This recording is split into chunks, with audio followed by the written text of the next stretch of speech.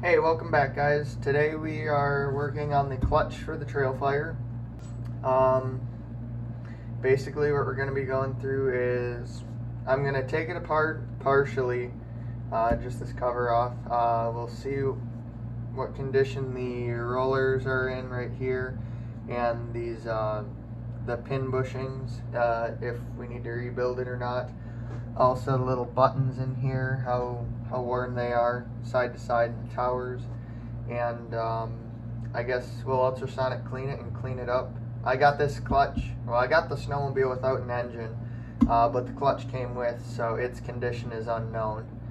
But basically, to take it apart, you take these 6 bolts off on the top, and when you do that, you want to do one on each tower, or one on each set of towers, and then slowly work in a circle to get the other ones off, because this is under spring tension and it's going to want to pop up. So these first 3, doesn't really matter.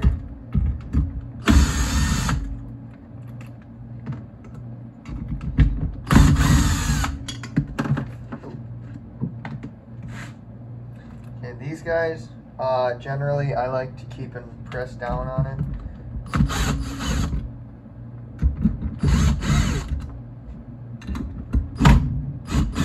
You can see it's popping up a little bit. Still pressing down. I've had it before where I take this off, and this is actually on a 101C, not a 102C, but they have this stupid little basically cover that goes over it. You can just kind of chuck those now, because it keeps a lot of the heat in the clutch, but it got actually stuck on the ring and it popped up and almost hit me in the face. So you gotta watch that. Don't keep your head straight over it. But we're just gonna let it up slowly.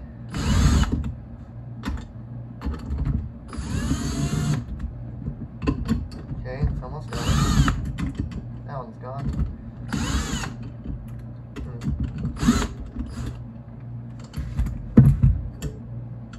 Oh, didn't get this one all the way. Oh, that's how you know. The movable face should just fall right down, because then nothing else is supporting it. Normally they pop up a little higher than this. Oh.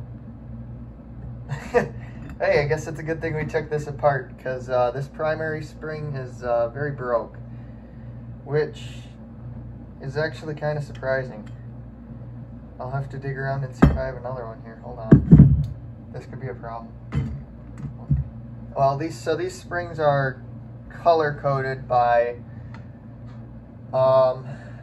length, so it would be length this way, and then also how many pounds of force it takes to compress it. So we'll see if I have another one here. Awesome, so I found another one here. The Trail Fire and most of the John Deeres use a silver spring, which I happen to have a spare of, so it looks like we're back in business. Really, I don't know if I want to rebuild this clutch or not. That would involve special tools to, this is called the spider, that would spin off, and then you can take that out and replace these buttons, and you'd probably do the rollers in here as well. And if you're going that far, you might as well replace the arms with different bushings. One thing I was going to look at was what size weights are in here. I don't know if you can see. I'll show you. There. Come on over here. If you look, if I get it just right, you can see that there's a letter U on there. So, tuning for a Trail Fire LX. So, if we were to replace the weights, we'd have to find U weights, and they're just coordinated by size, and you can get a whole bunch of different weights. There's different shapes of the arm, different thicknesses, weights. John Deere actually worked with Comet on these clutches to, basically they designed them hand in hand together specifically for John Deere snowmobiles, and Comet then took it and was able to make it applicable to other snowmobiles as well. They've got different size tapers, different offsets this way and that way. Other than that,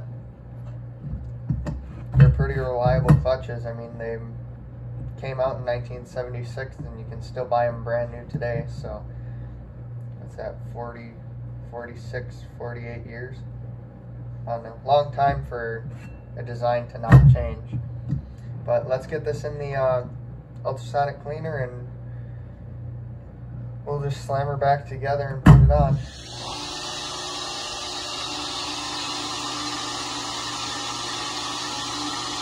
You can see all the dirt just coming off. All this is water and Dawn dish soap. But it's cool to just watch it cloud out like that. So now that we've got it ultrasonic cleaned, it's looking nice and shiny. It moves all free. You can see this is something you want. I forgot to check before I cleaned it, but you want to check for the play in these buttons here. That's a wear point, and then these rollers down here, you're going to want to make sure that each one of those rolls nice and free, because that's actually what your weight will ride on as your clutch is shifting. And so it looks like those are all good. You want to make sure there's not really any play in there. You want your buttons to be pretty tight. I guess you want to make sure your weights are tight, both wiggling back and forth this way and then back and forth this way. There's a little bushing in there, those will wear out. But other than that, this clutch looks pretty good, so we're just going to put it back together. It's not worth the whole taking it apart right now. But to put it back together, this is your primary spring that just sits right on top of there. And then this is kind of a tricky part here. Well, I actually like to line it up. Sometimes these bolt holes get a little weird, but this will look good. I want to have the Deere logo looking at me. It's cool that they put this little Deere logo on it and it actually says John Deere. None of the other Comets say that, just the one that came on John Deere's. And so you have to take, and now you're going to pull this up and press this down. And this is where it can get a little dicey. You want to just line up one bolt and make sure he gets in. And you're going to do one on each tower, or one on each triangle. One on each triangle. One on each corner, so that way you hold each side down. There you go. There we go.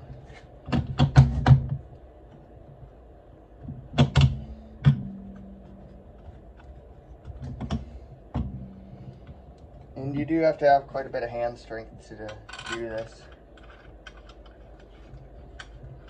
Otherwise, I'm not really sure how else you could do it.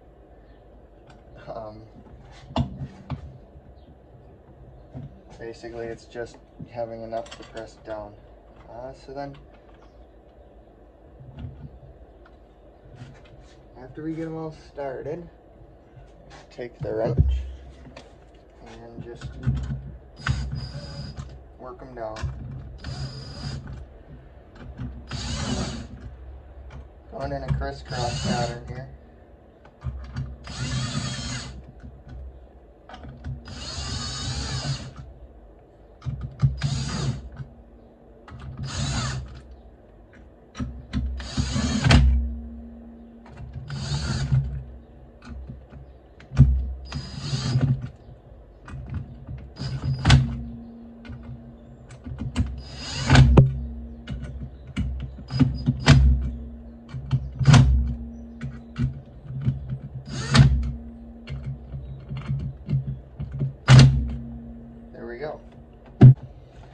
So as you can see, we've still got free movement, which is what you want. Now we'll take and torque these down. I'll find out the torque spec here. Alright, the book says to torque them down to these cap bolts down to 12 foot-pounds, so that's what we're going to do real quick, and then we'll be done with the clutch. Next we're going to put it on the snowmobile. Oh, one thing I forgot to mention was this taper shaft. We should take some emery and just lightly clean it out. Mine has just a tiny bit of corrosion in there, but any sort of goop or gunk or rust is going to screw up with your joint to the crankshaft. This is just some emery cloth. Just take and shine it up. Nothing too hard.